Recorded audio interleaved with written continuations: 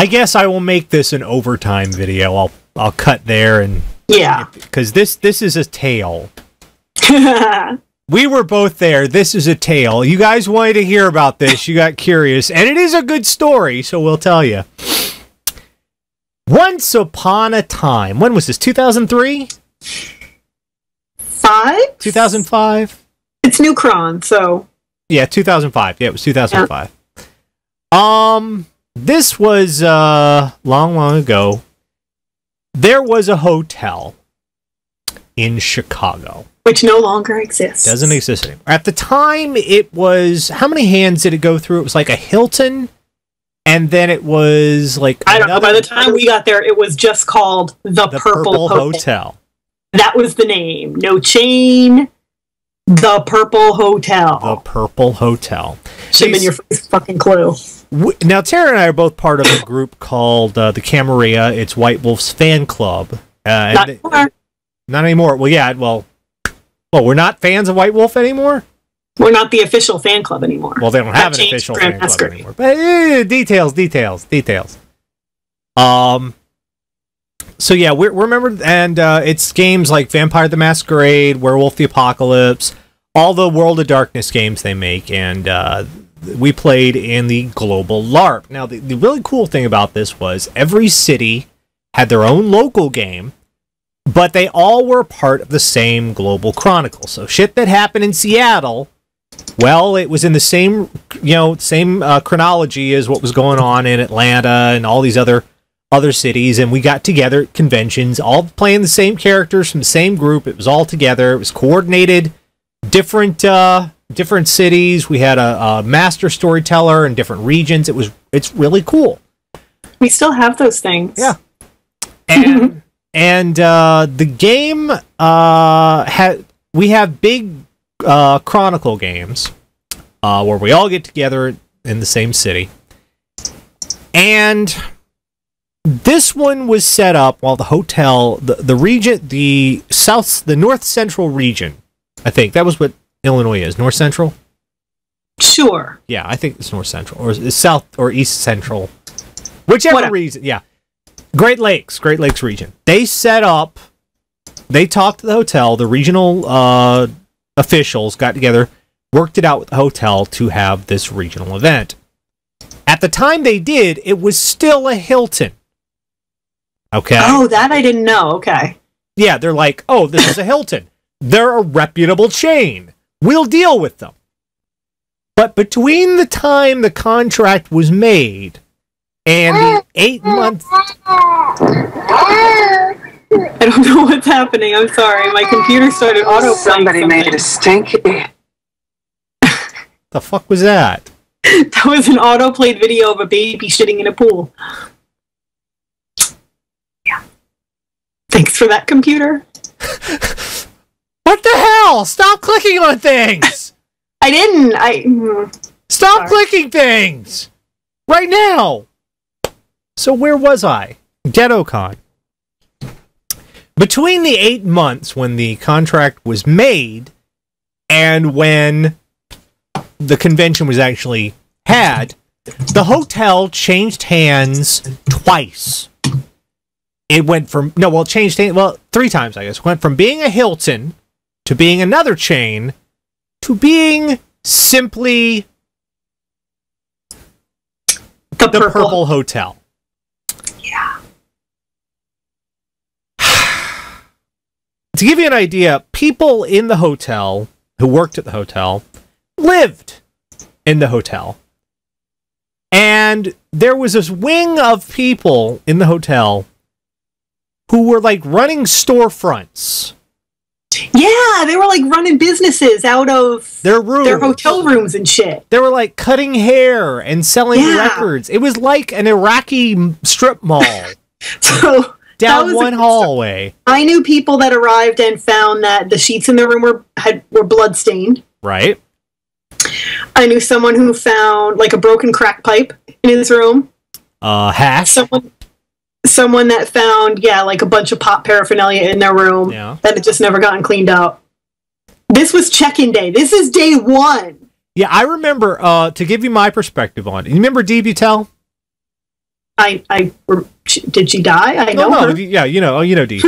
I drove from Savannah, Georgia to Chicago.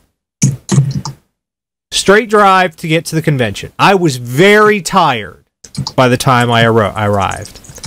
I got out of my vehicle. I walked up to the front door. And there's Dee, and I'm like, oh, here's someone I know. Hi, Dee, how you doing? And the first words out of Dee's mouth was, we found crack pipes and blood in the room. Enjoy. Yeah. Yeah.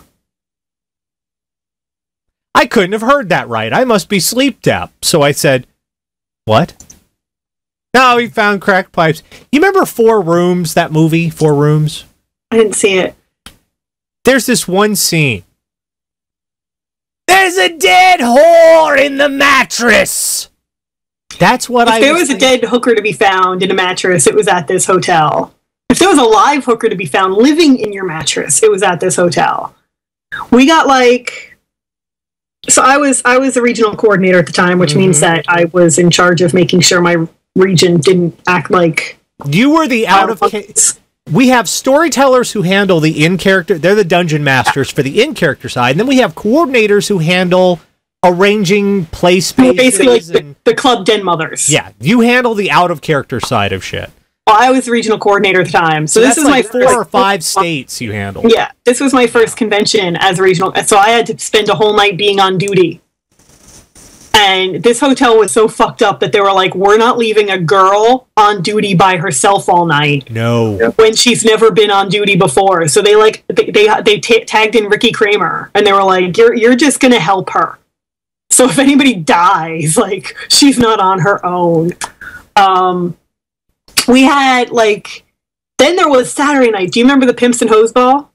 Yes. Yeah. See, what happened was the Purple Hotel had made an arrangement because there was an entirely different club that made use of the Purple Hotel on a regular basis. Prostitutes and their managers. Oh, shizzle. Every weekend, they would have their own little convention. This place was known for it. Like every Saturday night, if you wanted a working girl, you went down to the Purple Hotel. We were not aware of this. And the room they had, in order to get from our space where the games were to the place, part of the hotel where the rooms were, you had to pass the room they were using. So picture, like, 500 nerds. Who dress in goth attire. Who are all dressed up for games, and some girls... Vampire games. Some girls don't wear a lot, so we had a lot of girls get propositioned. Because some girls, for LARP, don't wear a ton, you know? Yeah. So we had a lot of girls getting propositioned. People thought they were working. So it got to the point where, like, the coordinators running the con were like, no woman walks unaccompanied. Like, if you see a girl and she's alone, it doesn't matter if you know her or not, like, be within 3 feet of her at all times until she gets to her room. And there was some crossing of streams there where we didn't know who was in the game and who was not in the game. Well, and there was one point, that night I was all, like, garbed out in a Victorian gown, which I will show you guys what I look like. That's not from that comic. It's the same dress. Yeah. And I'm walking down the hall with a guy I knew. And this dude, like, high as a kite, baked out of his mind, kind of stumbles out of somewhere and stops and stares at me. And I'm like, oh, here we go. It begins. And he's like, you look like that girl from that movie.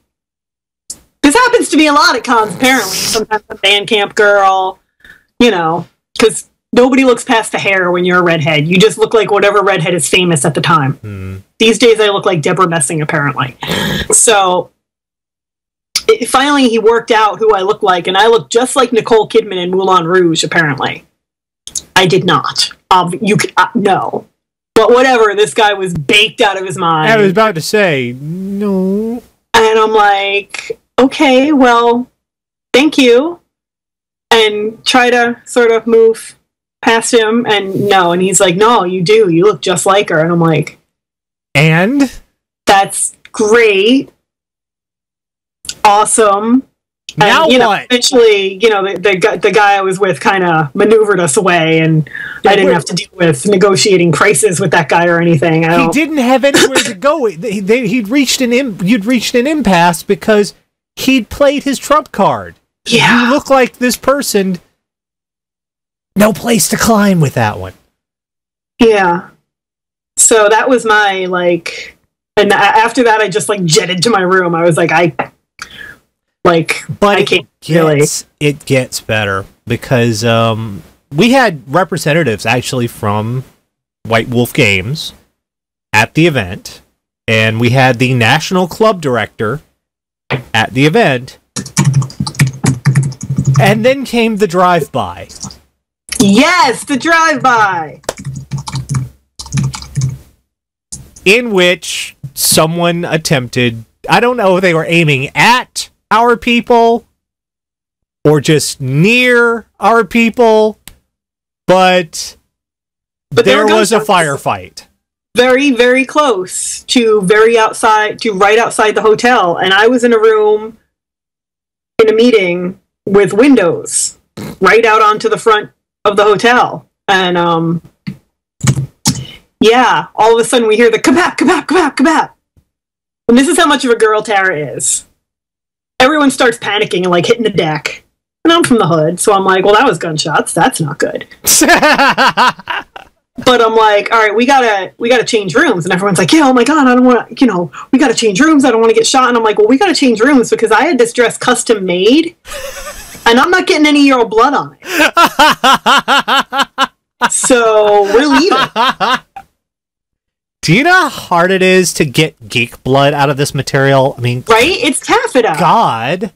So yeah, and then later on I realized, I was like, wow, okay, that I probably should have been more worried about actually getting shot. Yeah, a little bit. Than getting my pretty dress blood on, but I'm a girl, and I'm from the hood, and so, it's just like, ain't nobody dying on my custom-made dress, goddammit. Yeah, but it was this weird thing where every crazy thing that happened just kind of added to the experience. And there was more than one occasion where you could hear gunshots outside the hotel. That was just the closest. It was like I was walking through the lobby, and the current club director was sitting right in front of the windows, and he jumped, like, right out of his chair because there were gunshots.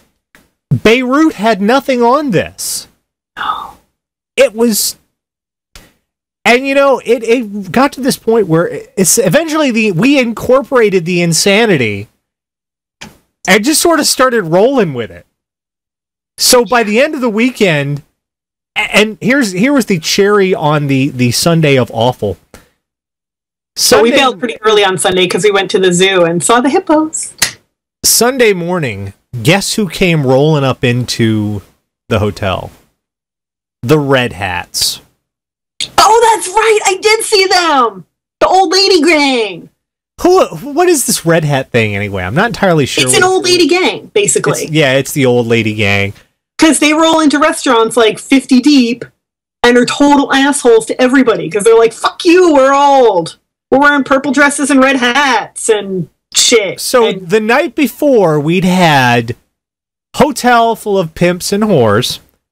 And then Sunday morning, old ladies. It was just all kinds of crazy. And they were everywhere. It was creepy. I think we were more creeped out by the Red Hat ladies than the Red Hat ladies were creeped out by us. Yeah. Because they were just like... We were just watching them with like... There's something wrong with them. This is a bunch of vampire LARPers looking at these people going, there's something wrong with those people. So, yeah, that con was pretty... So that was Ghettocon. The con where you took, a bunch of nerds from all over the country and exposed them to the fucking hood. Best, worst. Crash course in the hood. Like, weekend boot camp of the fucking hood. And that hotel no longer exists. And that place got leveled a few years later, and good fucking riddance to bad garbage, because holy crap. Because, when you get to the point that you're just leaving bloodstains on the sheets, why are you in the hotel Also, people business? didn't know, like, if you're not from the hood, you don't know how to deal with hood shit. So like people were talking back to the pimps and stuff, and I'm like, don't do that. Like people would get propositioned, and like people would get in their faces, and I'm like, no, because they're packing and you're not. I'm amazed none of us died. They're not going to shoot rock paper scissors with you. No, they're going to shoot you. I'm amazed none of us came out of there dead. Yeah, I'm a little surprised nobody got hurt.